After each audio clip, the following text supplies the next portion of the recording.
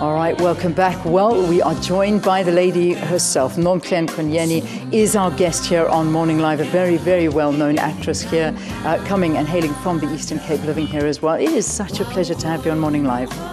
Thank you, Leanne. Thank you. We show this insert on your life and being an actress here in the area. What was it like for you? Well, quite tough, but we survived. We survived the times. It was quite tough. Yeah. I mean, when you say it was quite tough, I mean, take us back to those days where, it was difficult and almost impossible to succeed. Yeah, it was, and the persecution that we got from the special branch, we couldn't operate like openly with the likes of Arthur Fugard. We were chased around by them. And if there is anything we were doing, we had to go through them, which we did not do. We avoided doing that.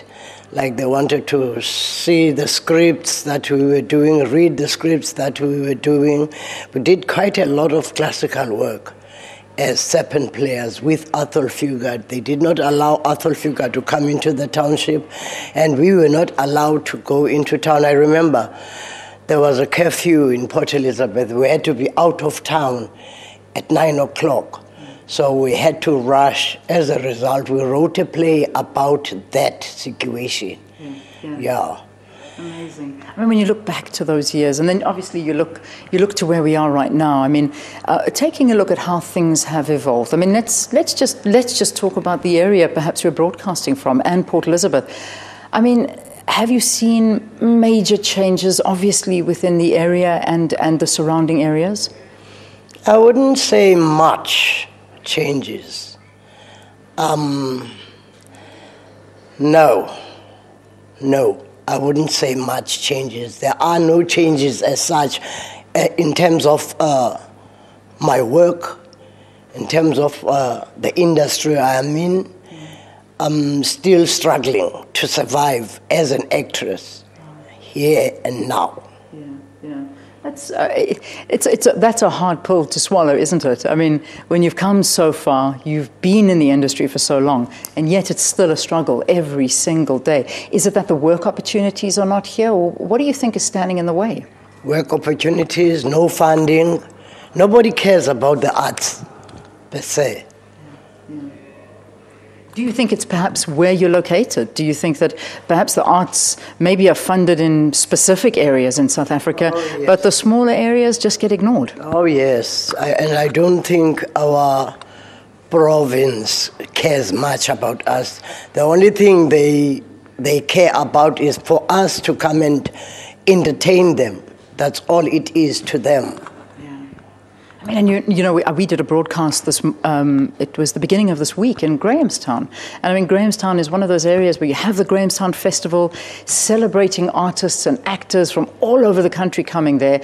And you'd think that that's a stepping stone to greater things, but what we're hearing, that's not the case. No, it is not. And after the festival, you should go back to Grahamstown. It's like dead. Nothing is happening. Yeah. I mean, if you had to name some of the greats that have come from the Eastern Cape, I mean, we talk about these amazing actors, musicians that have gone on to great things from here, and all against the odds of what you're explaining. Who stands out for you? Me. Well, there's Njona, there's Gani. So many. So many, but some of them are gone now. Yeah. Most actually are gone. Yeah. Mm-hmm. I mean, what message do you have? Because, I mean, it's difficult to listen to you looking at such a stalwart in the industry, feeling so negative about it. But what would you like to see changing? How do we change this industry so that the next generation have it easier than you? That's a difficult one, Leanne.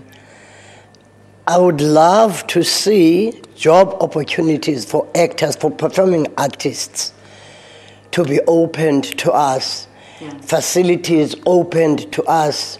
We have been promised that Mendi Bottle Store will be converted into an art center.